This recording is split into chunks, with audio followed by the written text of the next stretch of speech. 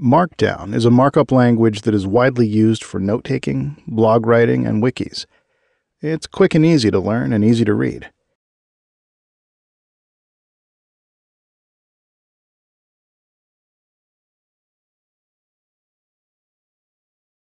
A major boon to Markdown has been its adoption by GitHub. GitHub offers GFM, or GitHub-flavored Markdown, to add features to address some of the shortcomings of Markdown, which only has a minimal feature set.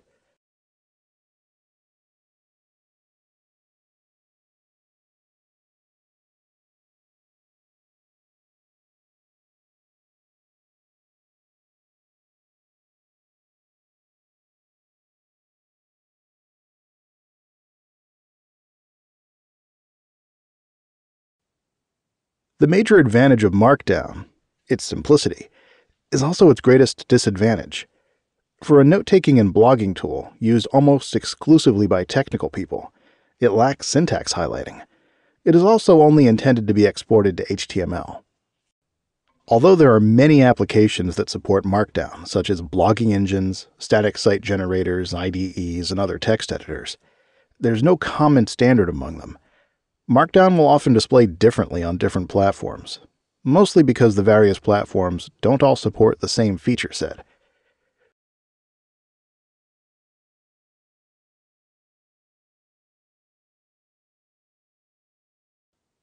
The most commonly used text formatting, italics and bold, are supported. Monospace text for tech keywords, for example, is also supported widely.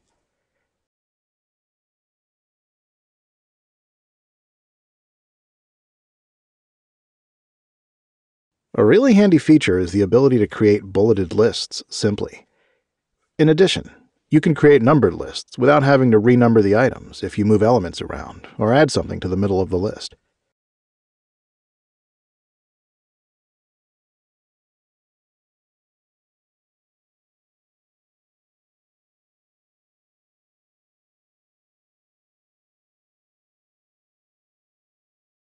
The default way to add code is to put 4 blank spaces or a tab before each line.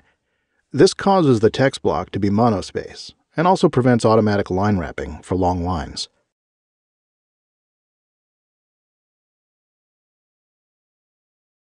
Most third-party interpreters, including GitHub, support code fencing, which allows code to be entered at the same indent level as the rest of the text.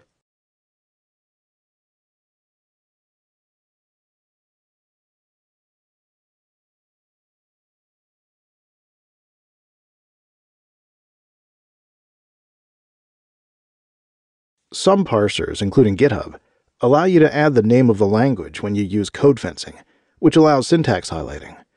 This works for many common languages and data types such as JSON.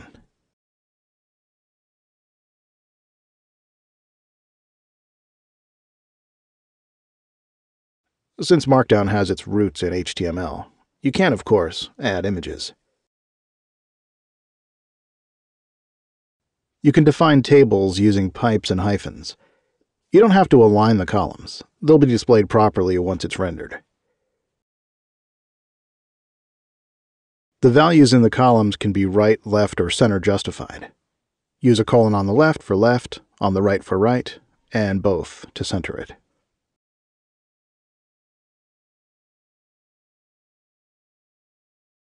Finally, checklists are a really nice feature. They're part of the extended Markdown feature set, so they're not supported everywhere, but they are supported on GitHub.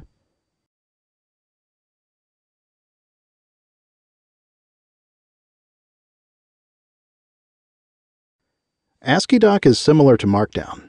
It's a simple markup language, and if you know Markdown, you will find replicating all of Markdown's functionality in AsciiDoc to be simple. Most of the syntax is nearly identical. Just like Markdown, AsciiDoc is intended to be simple to read and write in its plain text form.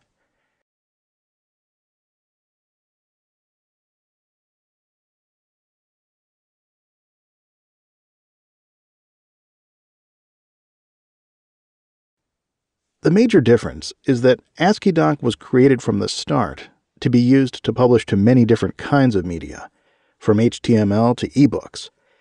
It also has a single specification, unlike Markdown, which has almost as many parser implementations as there are parsers. In fact, major book publishers support AsciiDoc for manuscripts, including O'Reilly. It also receives financial sponsorship from Okta. The only disadvantage of AsciiDoc is that it doesn't have the name recognition of Markdown. You might think that it having many more features makes it more complicated and consider that a disadvantage, but it's not. You don't need to learn more than a handful of things to do most of what you want. You can do everything Markdown can do and more. And there will inevitably be something you want to do that feels like basic text editing, and Markdown doesn't support it.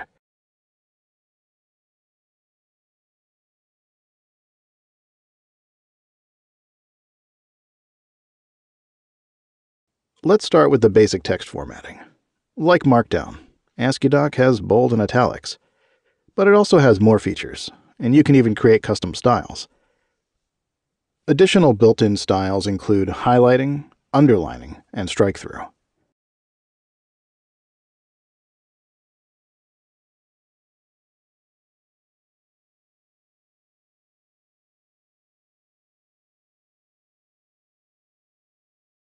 A very simple but useful feature is the ability to create asides like this note.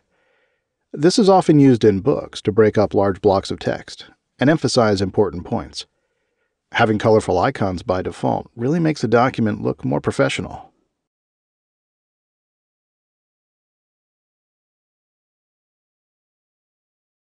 Superscript and Subscript is supported. Great for mathematical formulas or just writing H2O properly.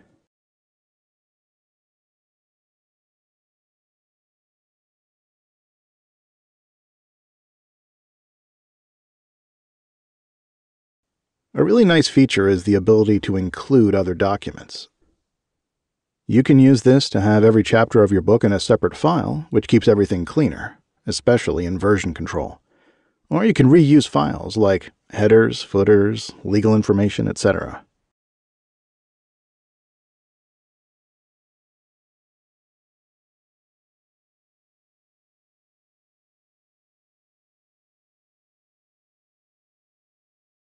We won't go into too many features of AsciiDoc in this video, but here's just one more example of the visual elements it offers. A numbered list can be in Roman, Greek, or Arabic numerals.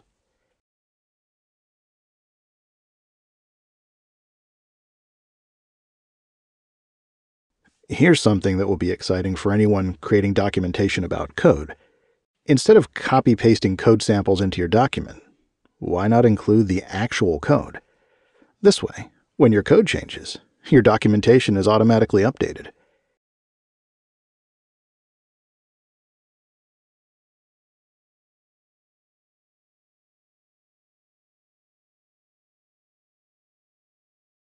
Plus, if you run your code as part of your documentation creation process, you have two more extremely valuable tools.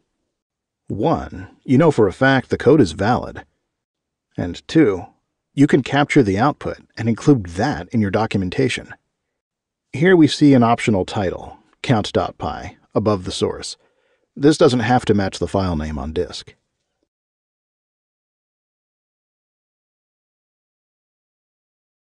We could add annotations to any included text, including code, then add references in the text to explain them.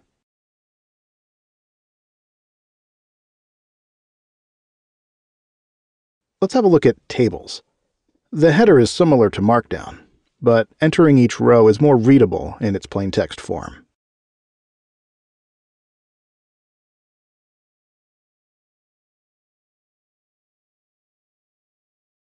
A really exciting feature is to create a table from a CSV file. Imagine having tables and code automatically updated each time you generate documentation.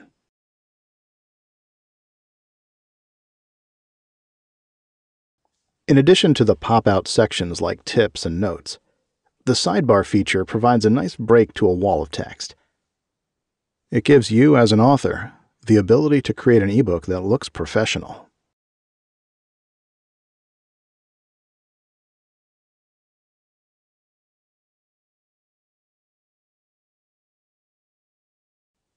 It can contain anything you'd put anywhere else in a document. In this example, we have another example of syntax highlighting. In addition to code, you can highlight data like JSON, YAML, and Docker files.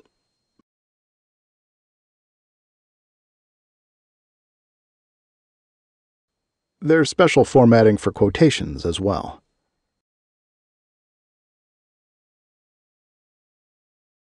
Standard Unicode emoji characters are properly rendered.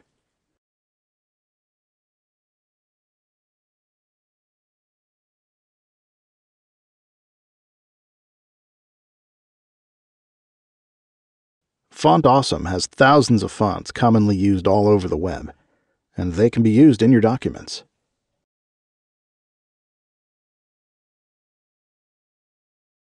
Common special characters such as copyright and trademark symbols are automatically converted.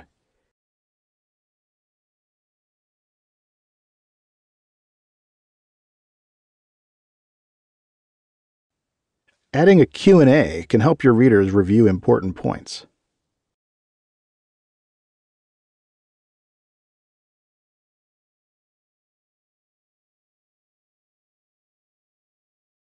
Checklists have the same syntax as Markdown.